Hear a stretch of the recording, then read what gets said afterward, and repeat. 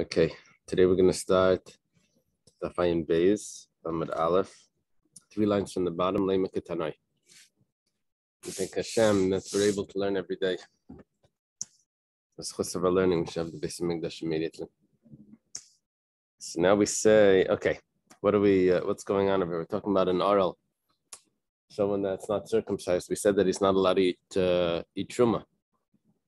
What about someone that was, circumcised, but then he stretched the foreskin, like plastic surgery, or stretched it so that it looks like he was uncircumcised.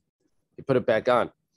So what happens then? He has to be circumcised again. Is that a biblical law or is that a rabbinic law?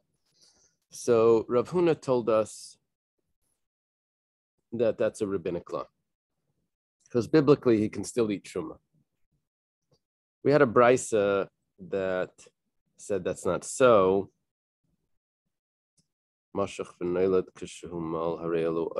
Okay. Oh no, we have a brisa that says that it's not even a rabbinic law, that is totally permissible. Now the Gemara suggests that maybe there's a source that it's even a deraisa. The Gemara says Lema Ketanai. Let's say that this is a machlekes tanaim.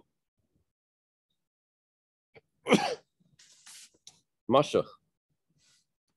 If someone's foreskin was stretched, not the foreskin, if the regular skin was stretched so it looks like a foreskin. But nailad kishumal, I'm not sure if that's supposed to be part of this. Someone that was born already circumcised. Begershin iskayish kishumal, or a convert that was circumcised before he converted, from whatever culture he comes from. And if a cotton shaver's money, and a child that didn't have the bris on time, so it's a late bris. V'shar kol animulim, or anyone else that was already circumcised. What example could that be? For example, someone that has a double foreskin. They cut one, but they left the other one. There's 2 skins there. I don't know, whatever. So, all of these examples, all of these cases, the circumcision needs to be performed by day, like a regular circumcision. Sounds like this is a Torah law, that all of these people need to have a proper circumcision. Rabbi Elazar bar Shimon, this is the son of Rabbi Shimon bar Yochai. Rabbi Elazar bar Shimon, he says, "Bizmanai eini mulam ela b'yayim." Depends. If the bris is on time, then it needs to be done by day. Shalei bizmanai. If it's not on time, there was a delay in the bris, and then nimulam b'yayim v'layla, and it could be by day or by night. The Gemara suggests that my lav b'hakamiflagi. Maybe the machlekes is regarding the following. The Mar Savar Mashach Deraisa, Mar Savar Mashach Derabanan. Yeah, we're playing with this a little bit because the machlekes Rabbi Elazar bar Shimon in the Tanakama was really about cotton shavers manai. If the bris wasn't done on the right time, Tanakama says it doesn't matter, it needs to be by day. And Rabbi Elazar bar Shimon says, no, you already entered into a different category of a bris once it's delayed, and it's a different severity. And now the bris could be done by day or by night. It's like not the original biblical law. So we're thinking that category, that it's not the original biblical law, that would apply to everything in that case, which is Mashuch and Neilik Shumal and Gershin Iskayik Shumal and someone that has 2 orlas. All of them go into the category of that it's not the original biblical law. We think that this is going to be a machlekes tanaim if it's a biblical law that someone whose skin was stretched to look like foreskin, if he needs to have a circumcision. The Gemara says, "V'tizbra, you can't say what you're saying. Do you really think that cotton shavers manai, a child that the time for the bris, time for the circumcision has passed? Does anyone hold that his circumcision is now only a rabbinic law? because he missed the time. It wasn't the 8th day, they're doing it the 9th day. Are you telling me that now it's not a biblical mitzvah, it's only a rabbinic? Ella, rather, we have a machlekes over here. If it needs to be done by day, that has nothing to do with if it's biblical or rabbinic. The kuli alma mashach is the rabbanan. Really, when it comes to mashach, if the skin is stretched to look like foreskin, that's only a rabbinic law. Like Rav Huna said. The cotton shavers manai deraisa. In that case of cotton shavers manai, that's clearly a deraisa. So why do we have two opinions? If the date of the circumcision, the 8th day, has passed. Oh, good morning. Good morning. I just realized I made a mistake. I brought the wrong car. Okay. Okay. So,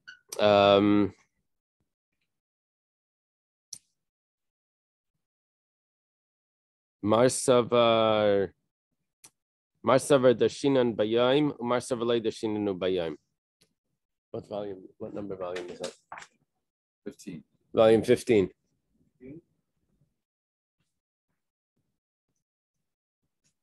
It has a shoe on it. Yeah, right there.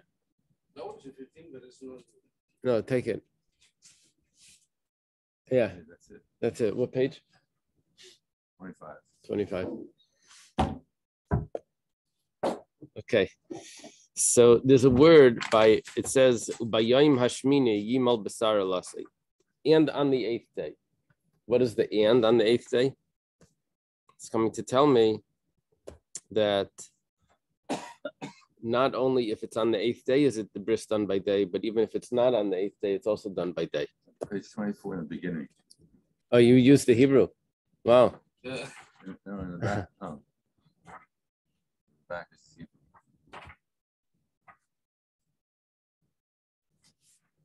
Okay. Page 24 on that. So the question, if a bris that's delayed, if it's done by day, right now the way we're learning it is it has to do if we take the vav of bayayim and we say that that's adding an extra case. It says u bayayim ashmini, and on the 8th day means not only if it's on the 8th day is it done by day, but even other days it's also done by day. And as the day as in daytime as opposed to nighttime. Right? We learn that the bris needs to be done by day, it can't be done by night. But it says on the 8th day.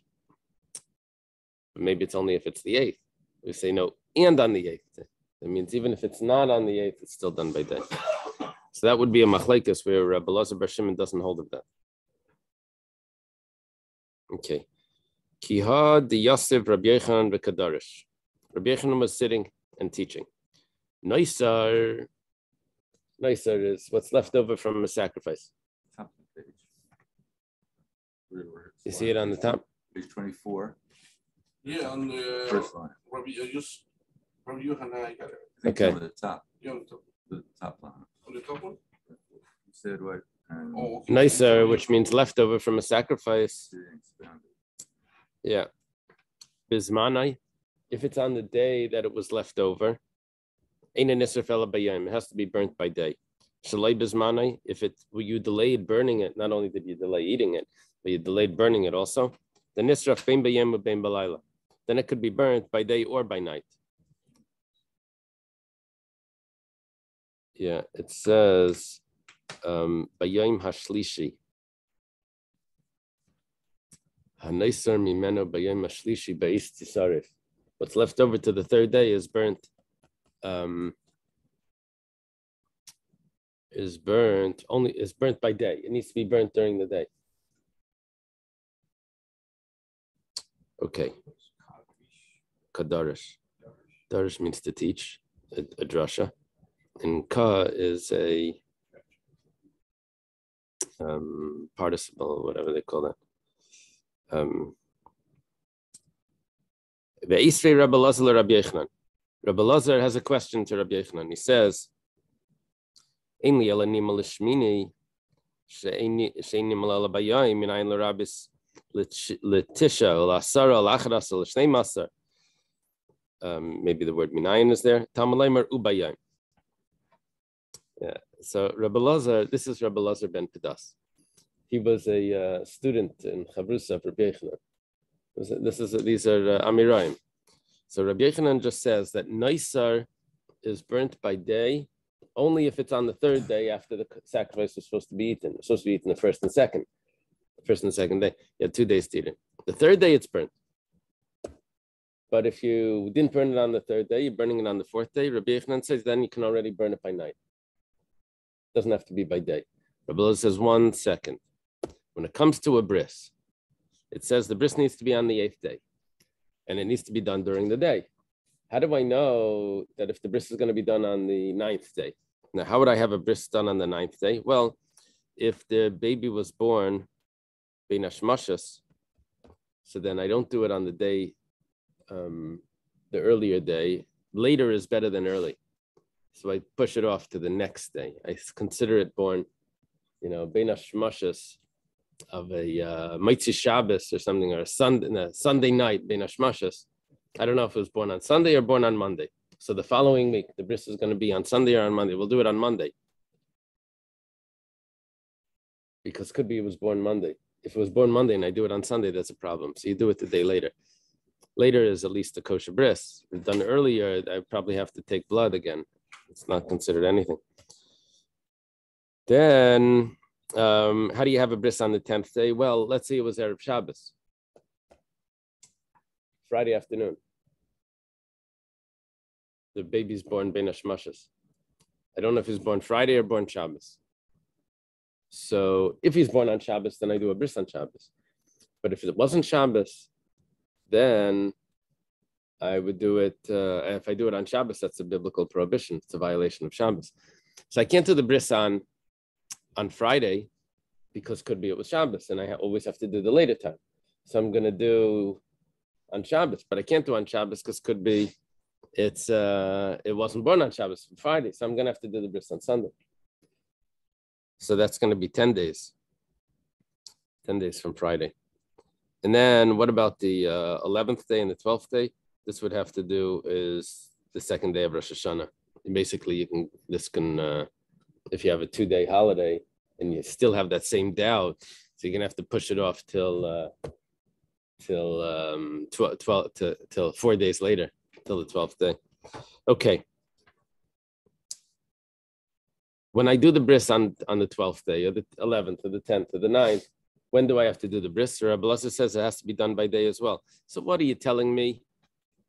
Rabbi Lazar is asking Rabbi Yochanan, that if you're burning the fats of the sacrifice on the wrong day, not the fats, the meat, if you didn't eat the meat on the proper time, and now you have to burn it, it's called Naisar, that if you're doing it on time, then you do it by day.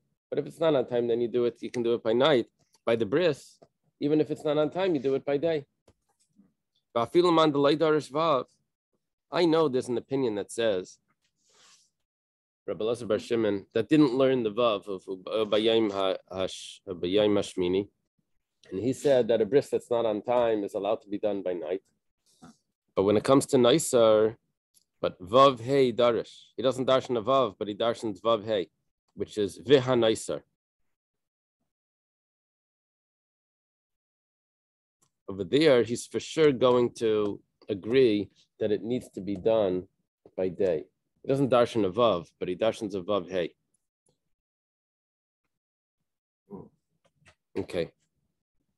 He's asking Rabbi Yochanan that the Naisar needs to always be burnt by day, never by night.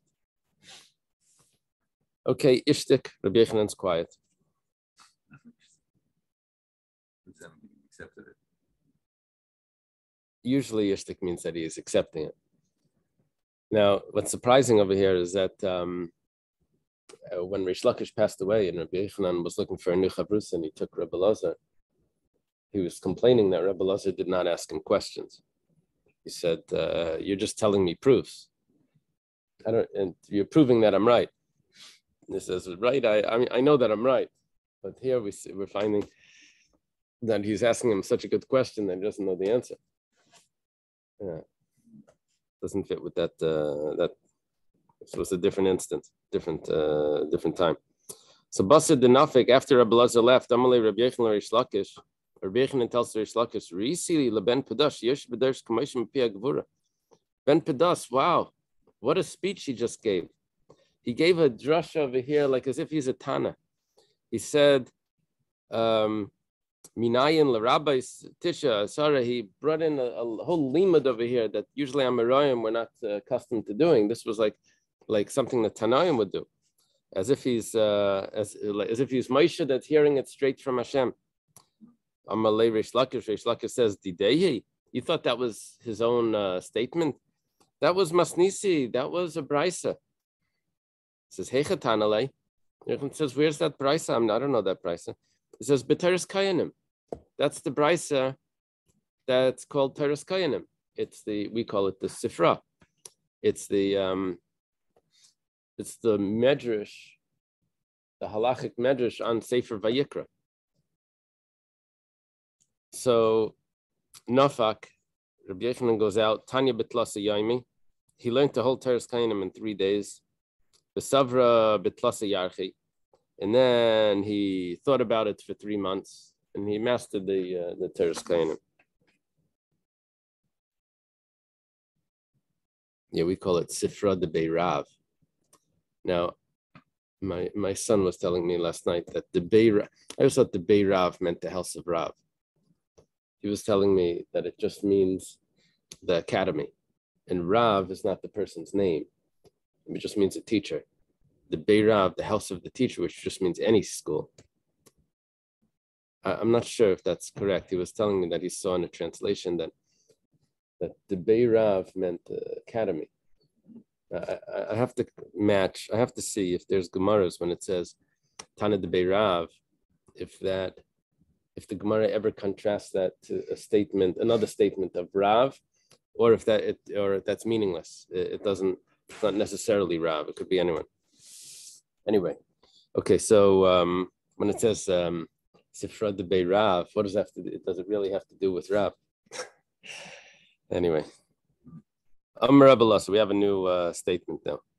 Aral Shehiza. Someone that was not circumcised that sprinkles the paraduma water on someone else. We had a discussion before. Can a person that's an Aral have the water of the paraduma sprinkled on him? He was Tamei Meis. Can he become pure? Can he become pure even though he's really tamei as an aral? An aral is like a quasi tama. So do we consider him that he's able to become pure from a corpse, even though he still has the foreskin? That was a question before. Now we're saying someone with a foreskin, is he allowed to sprinkle on someone else? It says Hazasik Sheira. Yeah, he is allowed to. It's kosher. Mididahavi atful yaim, just like a tful yaim. Tful yaim is someone that was tamei, that went to the mikveh, that's waiting for nightfall to be able to eat the truma. We say that he's not allowed to eat truma yet because it's still in the middle of the day, but he's allowed to sprinkle the water of the paraduma. Yeah, it's the first Mishnah in Brachas that he has to wait with the kayanim or night. Have to wait for nightfall to eat the truma. That's but what is he allowed to do during the day? He's allowed to. He's called a tvul yaim. Went to the mikveh by day. He has to wait for the evening to become totally pure. But he's allowed to sprinkle the water of the paraduma. This was a whole discussion. We'll see between the tzedukim or the baitusim, that they held that a tvul yaim was not allowed to touch the paraduma water. Yeah, but that was regarding the making of the paraduma, the process. Here we're just talking about one instance of sprinkling. Okay, the Gemara says Malatul Yaim Shekain Mutter B'Maiser.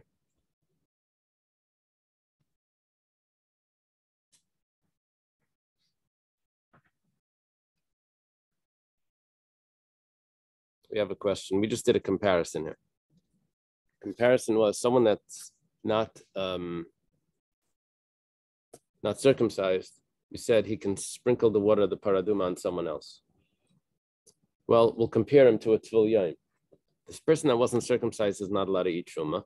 The Tvil Yom is not allowed to eat Truma. Just like the Tvil Yom is allowed to sprinkle, so to the one that wasn't circumcised is allowed to sprinkle. That's our comparison, and that's how we get this halacha. Gemara says it's not a good comparison because a Tvil Yom is allowed to eat Meiser. But an Aral, we're suggesting now, is not allowed to eat Meiser.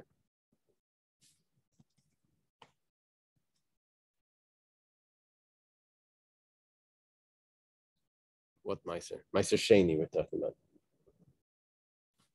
How do we know that an Aral can't eat Meiser? I think we have to wait. We'll see that later. The Gemara says you're mixing up this comparison. Yeah, see, that's the big deal here. What does the Gemara do like 50% of the time? It makes comparisons. Is this similar to this? And like we have to figure out how the law should be. How do we figure that out? Well, we know of another law. So is it right to compare the two? That's so we're saying, what are you comparing? You're comparing an Aral uncircumcised to a Tvil Yom. But in what aspect are you comparing them? You're comparing them about sprinkling the water of the paraduma, and you made it a comparison that since both of them are forbidden for truma, we're thinking both of them are forbidden to eat truma, so too both of them should be allowed to sprinkle the water of the paraduma. And we said, but 1 second, one of them is forbidden to have meiser. So now it messes up that comparison. Which one? The Aral is forbidden in meiser. Okay, so the Gemara says like this. We weren't talking about the eating of the truma. We were talking about the touching of the truma. And now, if both of them are not allowed to touch truma, but nevertheless, one of them is allowed to sprinkle the paraduma, so too the other one is allowed to sprinkle the paraduma. And you're going to throw in meiser? Regarding meiser, they're allowed to touch it. It was only the eating it that the Aral was aser. Malatvil yaim she'aser b'negia the truma mutter b'para Aral she'mutter b'negia and edin she'mutter b'para. If a tvil yaim is not allowed to touch truma, but he's allowed to sprinkle the paraduma water, so the Aral also, that he's allowed to touch the Aral, that's allowed to touch the truma. It's now it turned into a kal v'chomer, not just a comparison. He's allowed to touch the truma, which is even more than the tvil yaim. In addition, for sure, he should be allowed to sprinkle the water of the paraduma. Statement of Rabbi Lazar, it seems to be accurate that an Aral can sprinkle. Tanya namihachi Aral shehiza azasik sheira umaysa haya v'chshir chacham azasi. Okay, we even have a brisa that says this, and the brisa says we have a story, and the rabbis accepted it. Meisvei, there's a question on this. Tumtum shekidish. Someone that the gender is not clear. He's a male or female, because there's like a skin that's covering it over. Can't tell. Kiddush means not that he married someone. Kiddush means that he mixed the water with the ashes of the paraduma. All right? It says, Kiddushay pasel. It's pasel. Mipnei shehu safek aral. Because he may be an Aral. Why? If he's a male, which we'll find out maybe later, then he needed to have a bris. And v'Aral pasel kiddush, and an Aral cannot mix the water at the right away. We are already seeing we have a problem here because Rebbe Lazar just told us that an Aral is allowed to sprinkle the water. Now the mixing of the water with the ashes, which assuming it's the same halacha, is problematic for an Aral. But androgynous shekiddush, androgynous and androgynous, someone that has both genders, so he is allowed to, but obviously the male part was circumcised, or else we're back to our old problem. Okay, kedusha androgynous shekiddush kedusha kasher, that's going to be kasher. Rabbi Yehuda Omer af androgynous shekiddush kedusha psulim pnei shesafek isha. We don't know, he may be a woman, and the isha psulim ilakadosh. A woman is not allowed to to mix the water with the ashes, mix ashes with the water.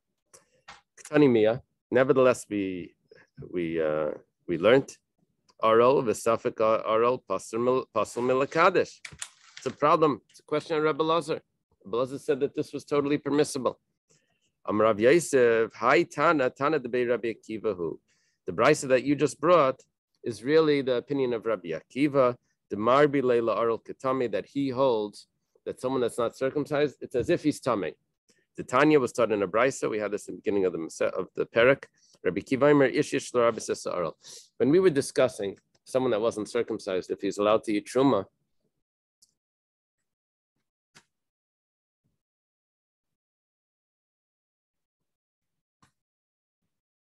we had two sources. One was a source from the Korban Pesach. We said that if you can't eat the Korban Pesach, you also can't have truma. Where did we learn that? It says Sacher v'Taishav. It was a Gzer Shava. It says Sacher v'Taishav here. It says Sacher v'Taishav there. Right? We learned that it's the same halach. And then Rabbi Kiva says, oh, I don't need that whole Gzer Shava. It says that who's not allowed to eat truma, called Tzarua v'Chol Zav or something, is not allowed to eat truma. And it says Ish. Right? It says Ish. A man. And it says that the extra Ish is coming to teach me someone that wasn't circumcised is similar to someone that's tamei. So Rabbi Akiva basically holds that someone that's tamei, someone that's uncircumcised is like he's tamei. So if that's the case, that someone that's not circumcised is tamei, so then he also can't mix the water of the paraduma because he's tamei. So Rabbi Akiva has this very strict view about an uncircumcised person that he's tamei. Amar Rava says, "Have you seen the Kamid Rabbi Yosef?" I was sitting in front of Rabbi Yosef. Rabbi Yosef was the teacher of Abai and Rava. Bekashali, I had a question. It says, "Lo l'shtamit tana." L'shtamit means to leave out. It's not. There's no tana that left out v'lisnei and taught ha'aral va'atame. Rabbi Akiva. We shouldn't have all the Tanaim leaving out such a thing. All the time we have rules about someone that touches something, that he was tamei, he touched it, it becomes tamei. Where's the brises, according to Rabbi Akiva, that would say ha'aral v'hatamei? That the aral, the person that wasn't circumcised, should be making things tamei. We don't have any brises or mishnahs that say that.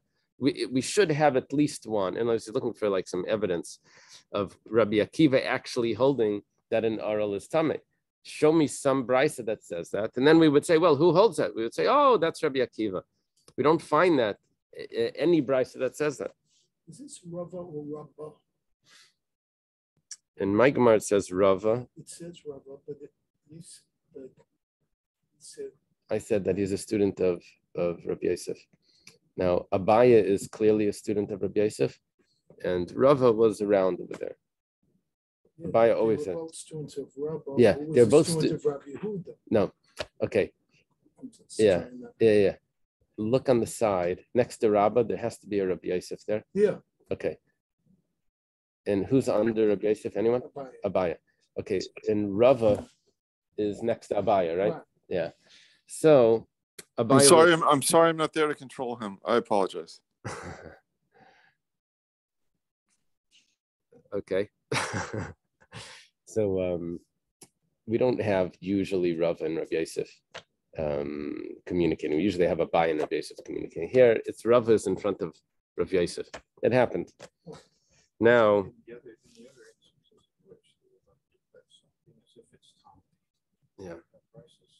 Yeah. Yeah, I mean, like we have to think of an example.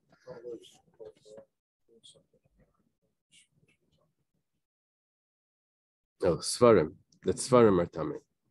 Well, we have, it says Yadayim are Shniyos or Svarim are tamei. I forget where it is in Shabbos, and I think at the beginning of Pesach.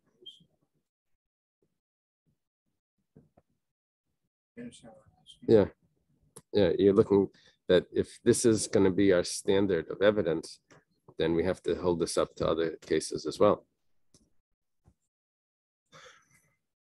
They have to do a lot of research to see them. Cute. It's showing me a picture of the advertising on the top of a bus. Says I love New York. Okay. What does this have to do? Why did Rava have to tell me that it's being said in front of Rabbi Yosef? I'm not sure. Maybe because Rabbi Yosef is the one that's responding here. V'loi, you don't have any brises and mishnayos that say that. V'aktani ha'aral v'atami p'turim min hariyah. It says that when it comes to bringing the carbon chagiga, or not the in Masechtas chagiga, the oilas riyah, or maybe it's oila regel. We had a discussion over there.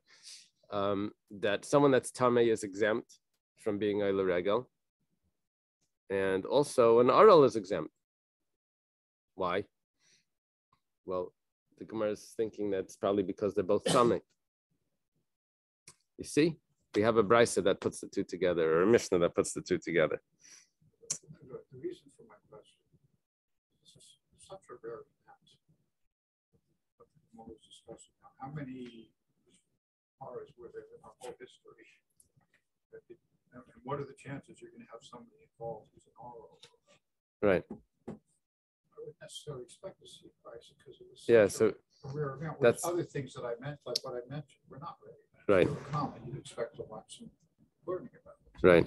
So what Rav is doing is if Rabbi Akiva holds that an aral is like a tamei across the board, so then why aren't there any brises or mishnayos that say even touching anything, not just the paraduma? Paraduma is rare, but everything was becoming tamei. Everything it should have had aral vatame and something. Aral vatame that sat on a thing and touched them. Okay. We said, well, we do have. It says aral and a tamei are pater from riyah, probably because they're both tamei. It's probably the opinion of Rabbi Akiva. It says no, hasim mishum de moyes. Over there, it's because it's moyes. It's disgusting. Everyone holds that an aral doesn't go to the Beis Hamikdash. Is that really the way we learned it over there? Because it was moyes? I thought we had some other reasons. I don't know.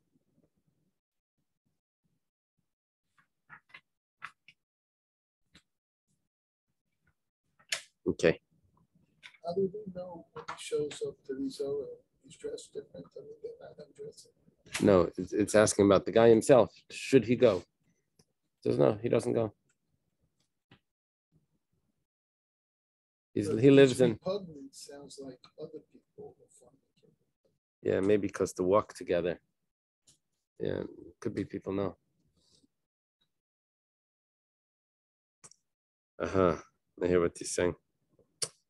Now we're saying that the Tanakama, remember Rabbi Yehuda, that had this discussion before about an androgynous, about a woman, if she's allowed to mix the water of the paraduma with the ashes of the paraduma with the water, that's actually another machlokes. The Tanya was taught in a brisa, kol kshem lekadish. Everyone is acceptable to mix the ashes with the water, chutz mecher sheite v'katan, except for a deaf mute, an imbecile, and a child. Rabbi Yehuda machshir b'katan. Rabbi Yehuda says a child is allowed, but to paisel b'isha b'androgynous, but not a woman in androgynous. My time of the Rabbanan. Why did the rabbis say that you can't use a child? It says the ksiv v'lakhu latame me'afar sreifas achatas. They take for the one that's not pure, the impure, from the ashes of the burning of the animal. Hanach de pasli ba'asifa psulim b'kiddush. If the person wasn't allowed to gather the ashes, then he's also not allowed to mix them with water. There's two steps here. They take the ashes and then they mix it with water. Who takes the ashes? Well, over there it says va'asaf ish tahar. The pure man takes the ashes, and then they take it and they mix it with water. So who was allowed to gather the ashes? A pure man. Pure man means not a child. It says ish. Ish v'leikat. So only someone that was kosher to do the gathering is allowed to do the kiddush. What does Rabbi Yehuda do? He says that a child is allowed to do the kiddush. Amalach imkein nemakra v'lakach. What is it? It has a plural v'lakchu, and they take. We're talking about the mixing it with water. It's my v'lakchu. What does it mean? They take. Even those that were not allowed to do the gathering, which is referring to the child, but they're allowed to mix it with water. So Rabbi Yehuda has a special limud. The they on the suffix v'lakchu, they take. That's coming to include what was not allowed, those that were not allowed to do the gathering. Okay. The Gemara says, so then why do you just exclude a woman?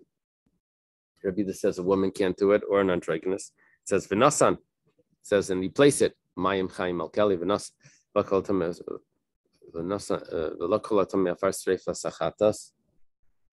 what's the end of the v'nasan alav mayim chayim al keli? And he places. It says he places. V'loy v'nasna, and not she places. So we have an exclusion of a woman. Now, it's not really an exclusion. It's really just an extra pasuk. Why? Because the whole Torah is written in masculine. We never say. We never have the what's it called? The thing he, she. What's it called? What's that line called? The slash. We never have the slash. The Torah doesn't do that for us. Forward diagonal. Back No, yeah. So it just says it in a masculine, and it's assumed that it applies to the women as well. So when it says v'nasan, you're going to tell me that it has to be a man and not a woman? What about the rest of the Torah where it doesn't say in a feminine, the gender? So Taisa says, well, it's really just the.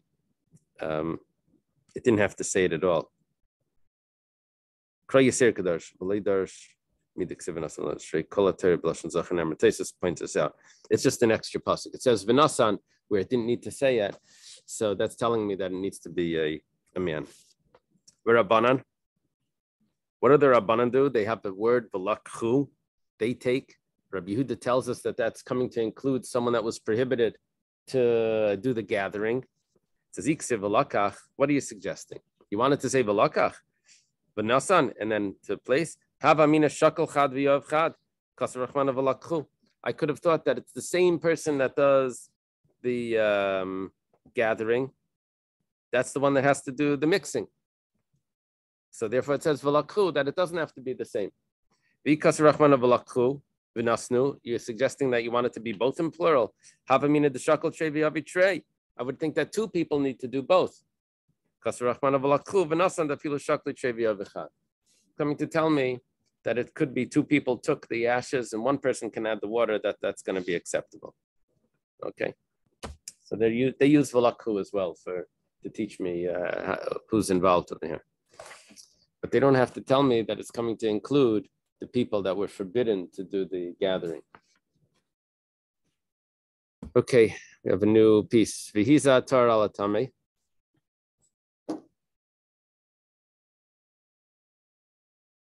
And the one that's pure will sprinkle on the one that's not pure. When we say the one that's pure, tahar michlal shu tame. When you say that he's pure, we're saying that he's pure for this. Not pure for something else. Not pure for something else. Yeah, I'm not sure how we're getting that from the word pure. But what we're saying is, limit out full yom shekasher bepara. Coming to tell us what we mentioned before, that a tvul yom is acceptable to do the preparation of the paraduma. Tar kaldahu, he's slightly tar. Even though, who's a tvul yom? Someone that went to the mikveh, but he has to wait for nightfall, and he's tar. That's good enough. Even though he didn't, even though the nightfall didn't come yet, he still can do the preparation of the para. Okay. They asked Rav Sheshis the following question. Someone that's an aral, he's uncircumcised for whatever reason, is he allowed to eat meiser? Now, meiser is referring to here as meiser sheni. It's brought to Yerushalayim. It's supposed to be eaten in purity, and it's supposed to be used for food. You know that if it could be redeemed, and then that money is it's for food. But let's say there's someone there in Yerushalayim that's an aral. Is he allowed to eat the meiser? They explain their question. It says that if someone is an einin, he's in an intense state of mourning, he's not allowed to eat meiser.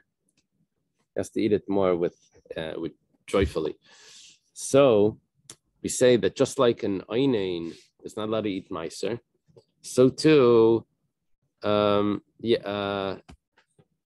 carbon pesach person can't bring the carbon pesach if he's an einin, because it doesn't say that by the carbon pesach, but we learn it from meiser. So if we compare meiser to carbon pesach, so maybe we should go back the other way and say yalaf nami meiser mi pesach linyan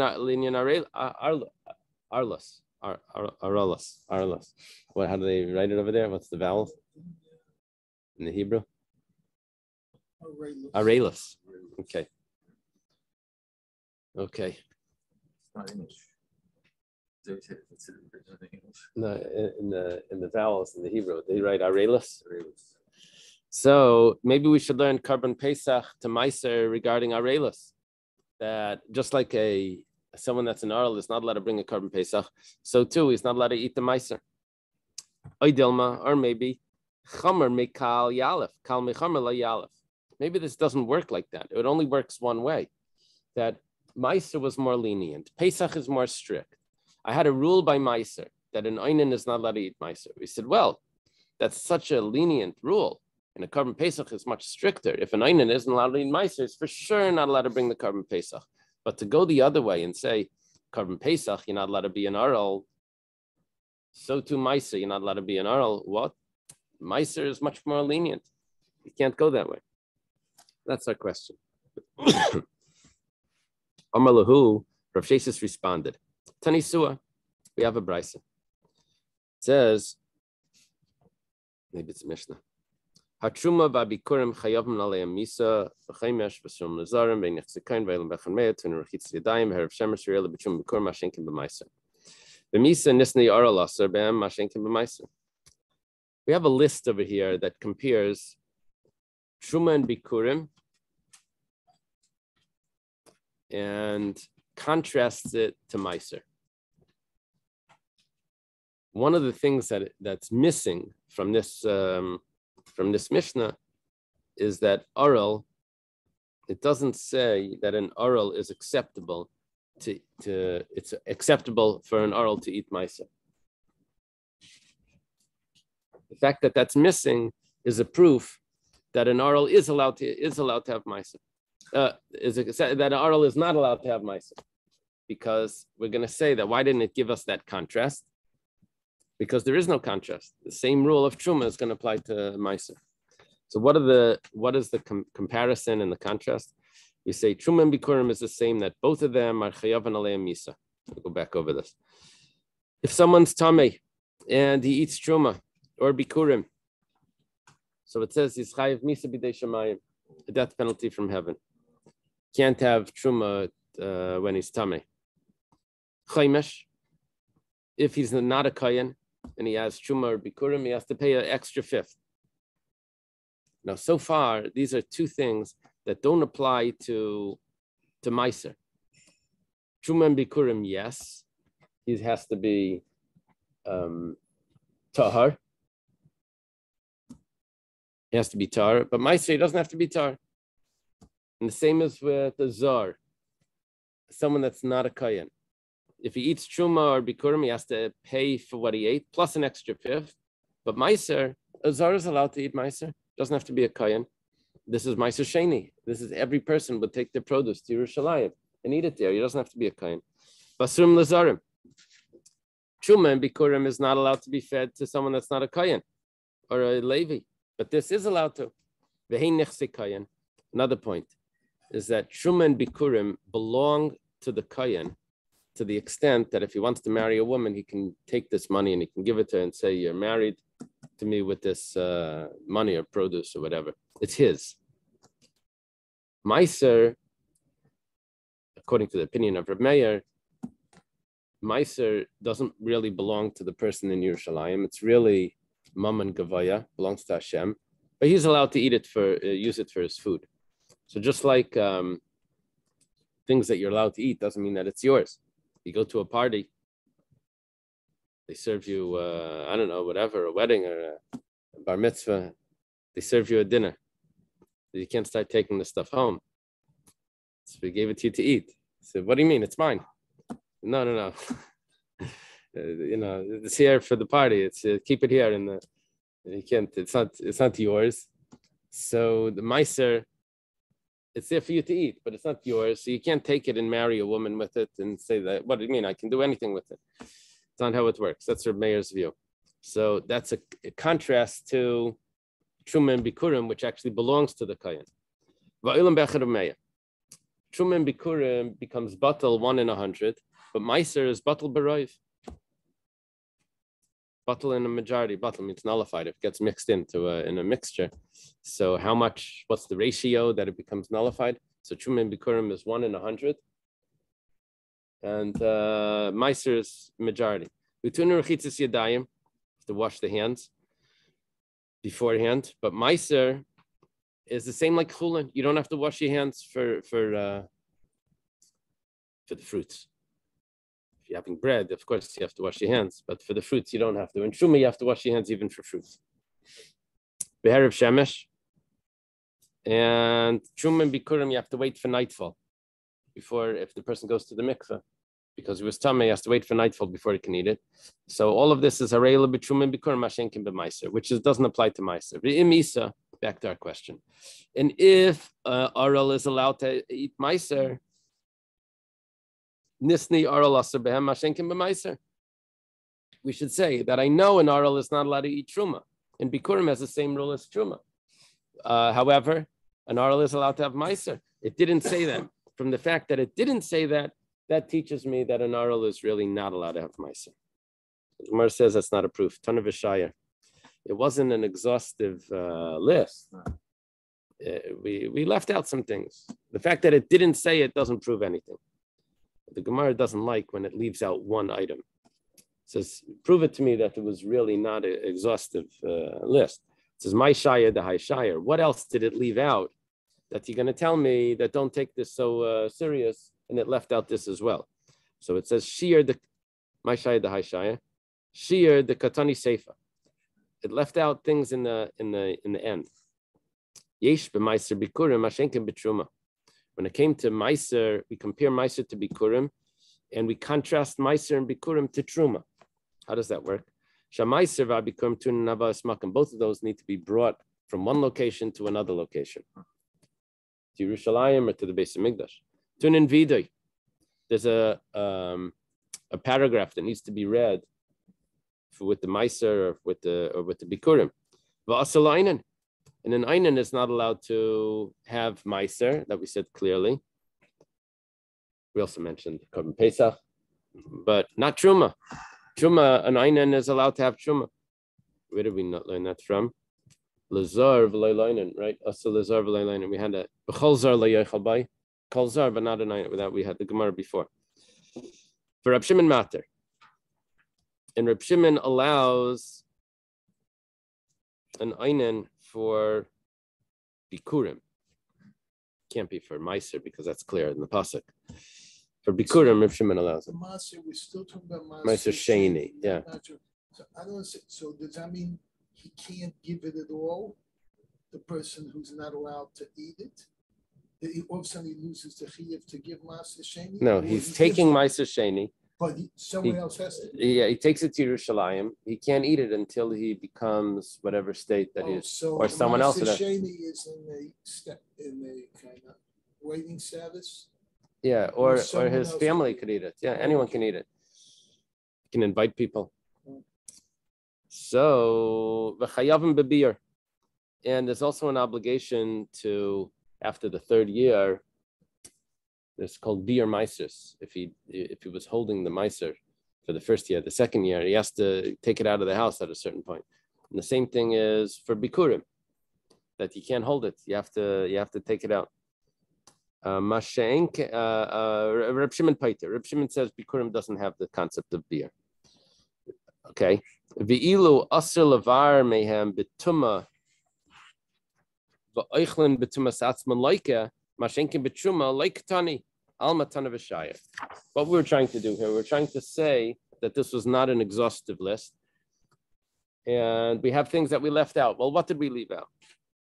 We left out that when it comes to truma, you're allowed to burn truma that's tamei. For example, if oil became tamei, truma oil became tamei, you're allowed to use it in the lamp. You're just not allowed to eat it. However, meiser, if it becomes tamei, you're not allowed to burn it. You can't use it. You can't destroy it and you have benefit from its burning. It's only a special rule that by truma that you're allowed to. Now, it could have said that meiser and bikurim is different than truma, because it's making this contrast, comparison meiser to bikurim, and to contrast it to truma. It didn't do that. Another point is that it could have said that if the person is tamei, then he's not allowed to have truma. I know that. But if the food is tamei, so then there's malchus for meiser and bikurim if he eats it, but there's no malchus if someone eats tamei truma. Why? Because that's brought to us, we know that law from a positive command that he's supposed to eat it in purity. But it's not a negative command that he can't eat. So malchus, lashes, is only comes if it's a negative command, thou shalt not. And we don't have that for truma. So we could have done another contrast. We didn't do that. You see? Like Alma, Tana V'Shai, you see we left out, it's not an exhaustive list. So the response of Rav Sheshes, that because we have a Mishnah that didn't say something, we say that's not a full answer, because that wasn't an exhaustive list. We have other things that it left out as well. Okay. This is a big discussion on the chapter. The title here is Ha'aral.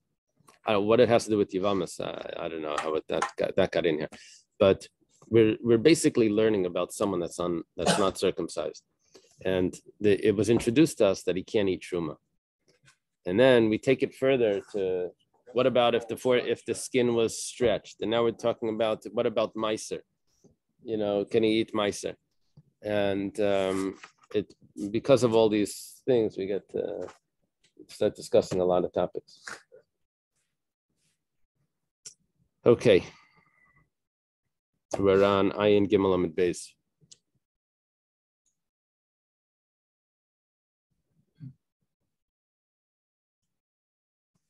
One of the things that we mentioned over here was Asurim La'inin Reb Shimon Matir.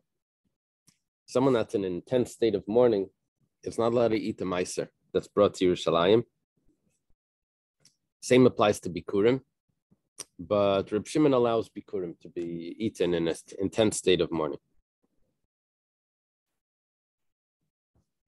Minalahu, where do the rabbis know this from? What's that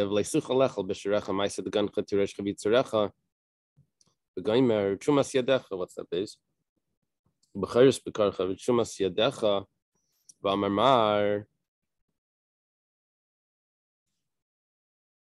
The master taught Shumas Yadecha Ela Bikurim. It says that you should not eat in your gates, that means in your cities, the meiser and the truma. What do you mean the truma? It says that doesn't really mean truma, that means the bikurim. The bikurim needs to be brought to the Beis Hamikdash. The iskash bikurim lemeiser. Now there's a comparison here between bikurim, the first fruits, that need to be brought to the Beis Hamikdash, And the Meiser and the tithe that needs to be brought to Yerushalayim. Ma Meiser asal Einin, just like by Meiser, we know that an Einin isn't allowed to have Meiser. Why? Because in the statement that the person says when he brings the Meiser, he says, "I did not eat from this in Ba'ini when I was Einin." So Af Bikurim asal Einin. So Bikurim has the same status because there's a comparison between Meiser and Bikurim. So if that's the case, so what about Reb Shimon? He says Bikurim, a person is allowed to eat in an intense state of mourning. Reb Shimon, Shuma Karina Rachmana, Machum Materslein Af Bikurim Matalainen. Shimon says, no. What is the word that's used for Bikurim here? Trumas Yadecha. So it's comparing it to Truma. Truma, an Einin is allowed to eat. Someone that's mourning can say that he can't have Truma. He's a Kayan. He's allowed to have the Truma. So too Bikurim, he's allowed to eat even if he's in an intense state of mourning. Now we say v'chayavim b'bir. It has to be removed at a certain point from the house. Reb Shimon Paiter, Reb Shimon says that Bikurim don't. It says mar makish, mar lei makish. Question is, do we compare it to Meiser or not? Tanakam already compared it to Meiser, and the Reb Shimon doesn't. Okay, then we said, now this is interesting. Now we're not even discussing the Brisa anymore. Now we're saying what the Brisa left out, and we're discussing how we know the source for that. Those items that they claim to Reb Sheshes that were left out, how do we know that that's actually the halacha? The Tanya was taught in a Brisa. Reb Shimon Aimer, I did not consume it while I was impure. This is talking about the Meiser. Bein shani tame v'hutar, bein shani tar v'hutame. I didn't consume this Meiser whether I was tame and the food was tahar, or whether the food was tame and I was tar. Where was he compared? Where was he warned, told not to eat it? The Gemara says, we don't know. Now, what are we talking about? The Gemara is going to explain. What do you mean? If he's tamei, I know he's not allowed to eat it. He can't eat the meiser when he's tamei. Why? Because it says, it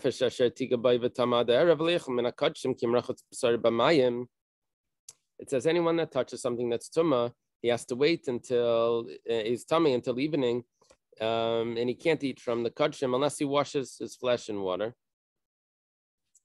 And what does that mean? What is kudshim? I guess kudshim over here means meiser. Kudshim over here means meiser. So we know that if he's tamei, he can't eat it. So the Gemara says, "Wow, hachi kami ba'ilei tumas atzmai minayin." I know if he's tamei, he can't eat the meiser. But what about if the meiser's tamei? Is he allowed? And he's tar. Is he allowed to eat it then? Talmud Laimar, so it says, you can't eat it in your gates. You have to take it to the Beis Hamikdash. And I have another pasuk talking about something totally different. It says, if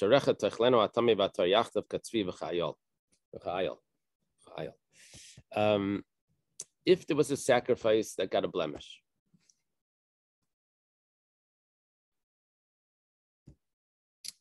sacrifice that got a blemish. So what do? You redeem the sacrifice with money, and you bring another one. What do you do with the one that you just redeemed? It has a mum. It says, well, you're allowed to eat it back in your wherever you want in your gates. It's not a sacrifice anymore because it got a blemish and it was redeemed. Do you have to keep it pure? It says no. Hatami v'atar yachtav. You could eat it. Katzvi v'chayal, just like a deer and a chayal, I guess means like a gazelle or something. And you're allowed to eat it. It's not a sacrifice anymore. V'tana debei Rabbi Yishmael, and it was taught in the yeshiva of Rabbi Yishmael, afilu tami b'taraychel al shulchan echad b'karachas vein chayshin, that you're allowed to eat it together. Someone that's tami and someone that's tar, they're allowed to eat it together. Okay, now, v'kama rachmana, the Eibishter says that ahuda amri lachasam b'sharecha teichlenu. When did we say that you're allowed to eat it in your gates. That's only the psulei hamikdashim, only the sacrifice that got a blemish, that you're allowed to. But hachalei seichel, but over here you're not allowed to eat it. Okay, now, what just happened?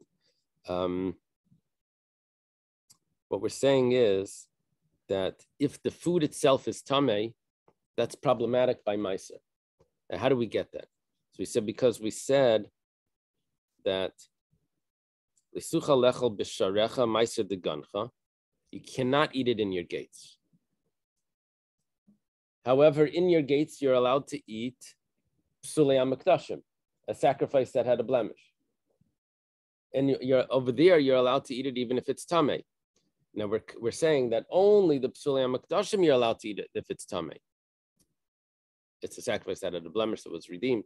However, the meiser, you're not allowed to eat it if it's tamei. That's our source. That not only is he not allowed to eat it if he's tamei, but even if the food is tamei, he's also not allowed to eat it. Our source is because it's not like the psulei hamikdashim. Because psulei hamikdashim is allowed to be eaten in the gates. The meiser is not allowed to be eaten in the gates.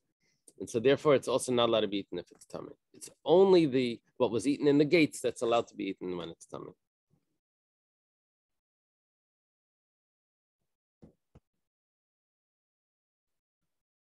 Okay. So what did we get from this? One of the items that was not mentioned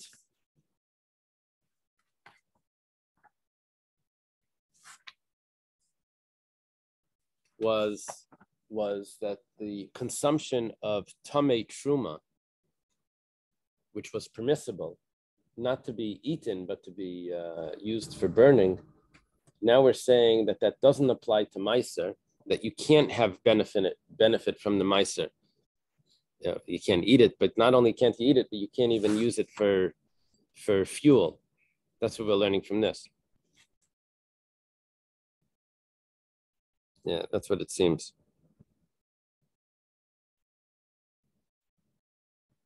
Okay, now we have to go back and see, how do you know that by truma you were allowed to do that? By truma you were allowed to use truma that was tamei. Not to eat, but you're allowed to burn it. It's the problem. Bamem madlikin, shem and sreifa. Okay. If we go back to the Talmud Talmud Law, Lama, yeah. or the Sharet,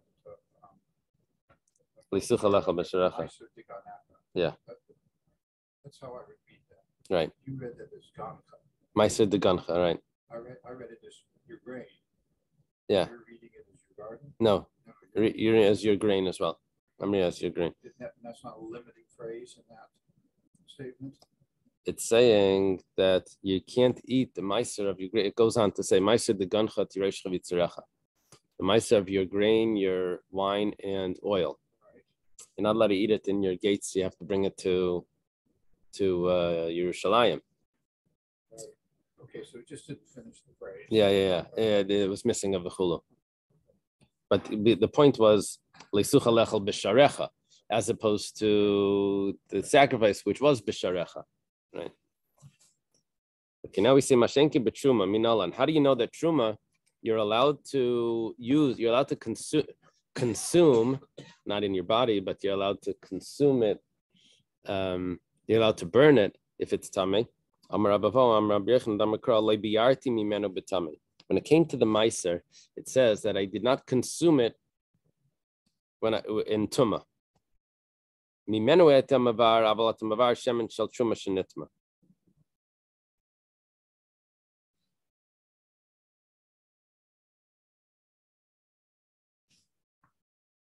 Why do we have to go through the whole thing before about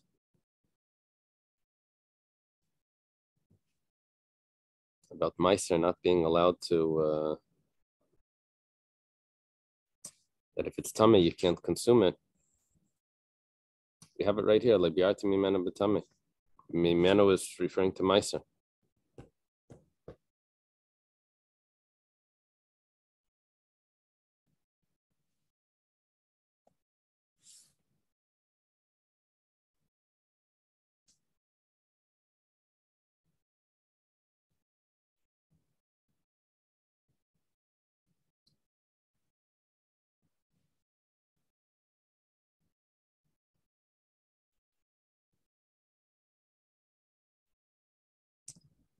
can't mean that he is tama. There's two types of tuma here. We're playing with this.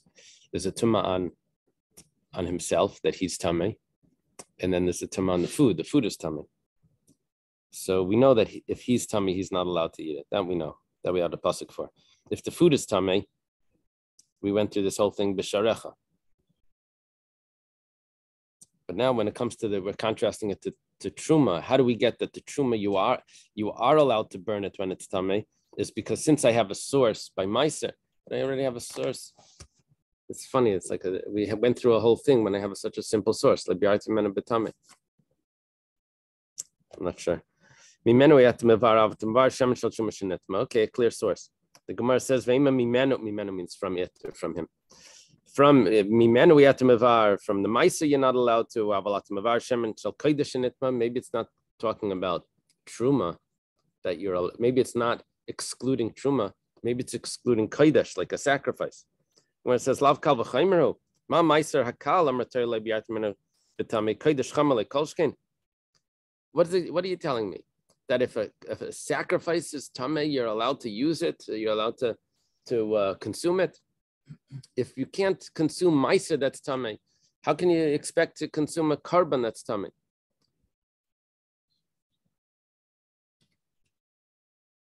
It's not a carbon. It's kodesh, something that was sanctified. Kodesh. So the Gemara says, if that's a kal v'chaymer,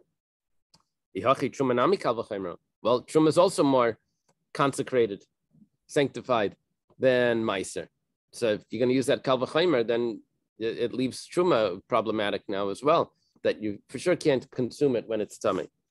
Where it says, well, haksiv mimenu, but I have a verse. The pasuk says that this item I didn't eat when I was tummy.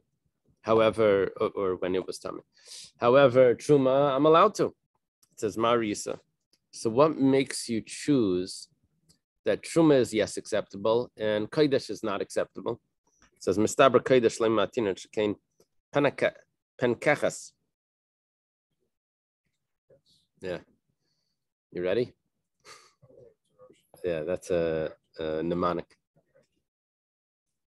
Kodesh is much has a whole bunch of halachas that make it considered very, very strict, and so therefore we're going to assume that if it's tameh, it's going to be forbidden.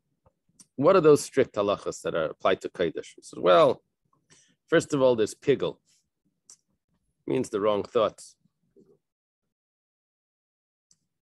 Then there's nicer, if it's left over the right time. There's carbon. It's called a carbon.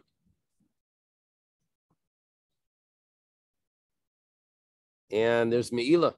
If someone enjoys it, personal benefit from something that's consecrated. And there's karas, if a person eats it while he's tameh. And vasala einin, and by a carbon, an einin is not allowed to eat it. We said truma, but not a. Okay, the Gemara says adarabba. On the contrary, truma laim matinan shekain machpaz. That's another mnemonic. Truma has strict because truma has machpaz. What's machpaz? Misa and chaymesh, vein lapidyan. If someone eats truma when he's tameh, so there's a misa, there's a death penalty from heaven. Chaymesh, if a zar eats it, he has to pay an extra fifth. And truma can never be redeemed. Karbanos could be redeemed if there's a mum or whatever. Or before it was put into the holy vessel, even if it was consecrated, if it's not, there's redemptions over there for items. Basur lezarim, and a non-kayan is not allowed to eat truma. What about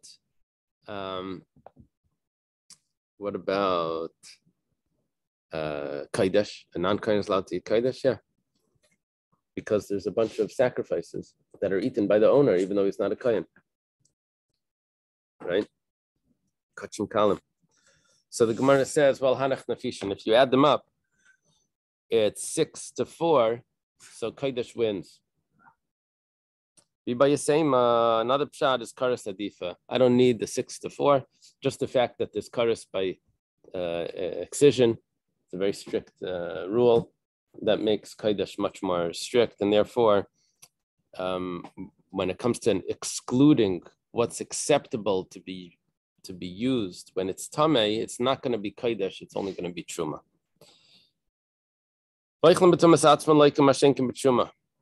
If the person is tahar, but the item is tamei, so there's malchus only by meiser and bikurim, but not by truma. Gemara says, "Milku delaylaki ha'yisurika." There's no malchus by truma if the truma was tamei, but nevertheless it's prohibited. Minal, where do you know this? So Amakra b'sherecha teichlenu lezev aleilacher. It says, what are you allowed to eat in your gates? Even tamei. That's only psuli amakdashim. That's the pasuk that we said before. That a psuli amakdashim, a carbon that was redeemed, you're allowed to eat it in your gates, even the pure and the impure sitting together eating it. But that excludes truma. But it's a negative prohibition that's being derived from a positive command. It says, in your gates, you're allowed to eat it when it's tummy. And now we're getting out from that this, but not something else. So it's a negative that's coming out of a positive. We consider it a positive. If that's the case, then there's no malchus. This whole Gemara was all telling me that the question that they asked Rav Sheshes, isn't Aral allowed to eat meiser? Rav Sheshes brought a Mishnah that doesn't say that. And therefore, we were saying that Aral is not allowed to eat meiser. We said, but maybe the fact that it didn't say it is not a proof. So he said, well, what else did it leave out? We said we left out some other things. So where did it leave it out? From the second part of the Mishnah, second part of that price. So now we're saying, Rav Ashi is saying, even the first part also had some things that were left out. What did it leave out?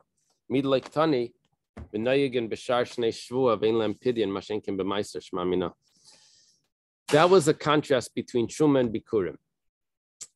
A comparison between Truma and Bikurim and a contrast to Meiser. Now, when I want to add this up, what I'll say is like this. Truma and Bikurim apply through all the years, not just certain years. Meiser doesn't apply on the third year and on the sixth year. And also, Meiser could be redeemed, and Truma and Bikurim cannot be redeemed. You see, it did leave out other items, even from the beginning of the Mishnah. Mishnah was telling me it has three things to compare. It has Truma, Bikurim, and Meiser. The ratio of the Mishnah compared Truma and Bikurim and contrasted it to Meiser. And then the end of the Mishnah had a comparison between Meiser and Bikurim and contrasted it to Truma. So we said, what did it leave out? It left out from the end, from the contrast to Truma. Truma was different. Rav Ashi is saying, no, we can, even from the beginning, we also have things that were left out. These are these two items. Does it apply for all 7 years? For all the years of the Shemitah? And also if it could be redeemed. Okay, let's leave it over here. I have a good idea. As long as the Gemara left out stuff, why don't we leave out the next pages and come up to where we're supposed to be? We'll do that.